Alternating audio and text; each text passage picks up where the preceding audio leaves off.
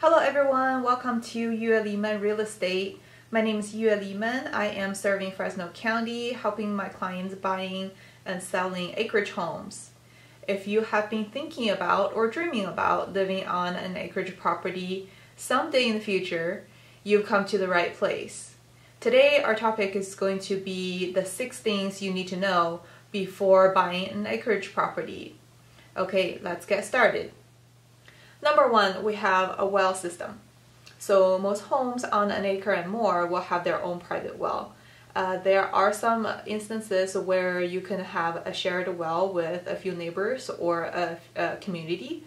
And usually in that case you would contribute to like a monthly however much fee to maintain that well. But in the case of a private well, as a homeowner you are fully responsible for maintaining it and for repairing it if something were to go wrong. But the good thing is you don't pay for water. It's not like someone keeps tabs on you to check your water amount usage. It's all yours. So that's one thing that's really great about it. But the downside obviously is that you have to be fully responsible financially and keep an eye out on if something were to go wrong, and you have to be the one to fix it. Okay, so it's very important before you actually purchase a home to check out your well and make sure it's in great working condition. And of course there's a lifetime to everything, including a well system and the components of it. So you just want to make sure that at the time of purchase it's in good working condition, or if it's not, that you're okay with it. Next, we have a septic system. So every household, whether you know it or not, you have a sewage system. For homes in the city, you just have your waste line, and that feeds into a city waste line, and you pay for the sewage, the cost of that. In homes out in the country, on acreage properties, typically you'll have a septic system of your own where the sewage comes out of the house, feeds into a septic tank. And the tank either pumps the waste into a leach field, or it just gravity flows into a leach field. And a leach field is something that filters that, it's got a chemical process to it. It cleans and filters the sewage, the liquid. And there also is a portion that will need to get pumped from time to time. Part of the septic sewage gets released to the leach field, and part of it will get pumped once every so often from the tank. And there are companies, septic companies, that do that. Alright, so number 3, we have propane tank. So homes out here usually have gas appliances, and so things like the heater, gas stove, gas oven, all of these things will need propane to run. So typically each household would have a propane tank, and the tank could be various sizes. I think we have a 500-gallon one. We fill it up twice a year, and depends on the usage.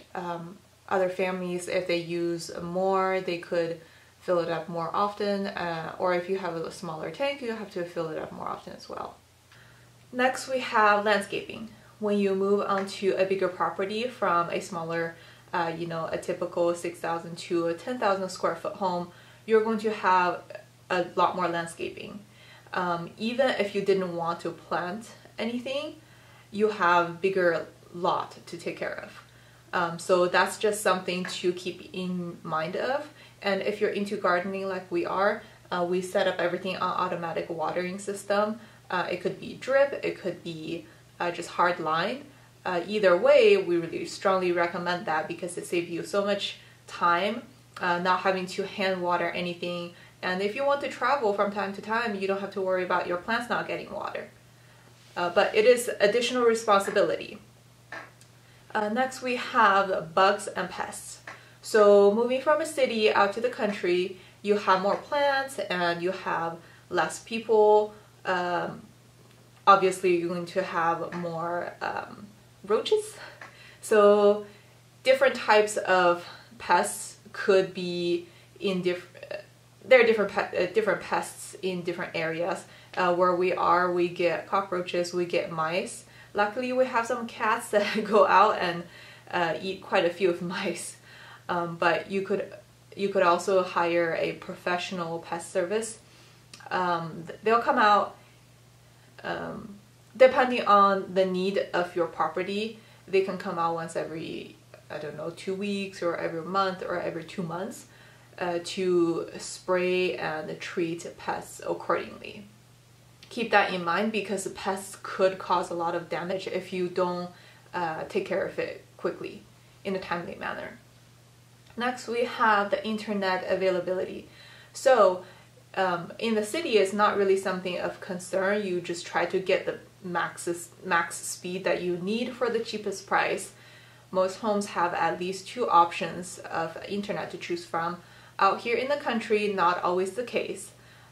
For years and years, people only had a really slow satellite companies to go with, and it depends on the area. Like in this area, there's only this one company. In the other side of the town, they only have that one other company.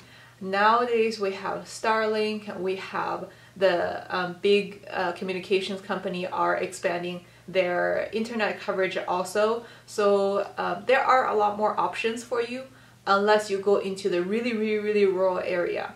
So just keep in mind to check that out when you are looking for homes in certain rural areas. You want to make sure, if you use internet at all, you want to make sure you get the speed you want for the price that you're okay with. Okay, so that sums up 6 things you need to know before buying an acreage property.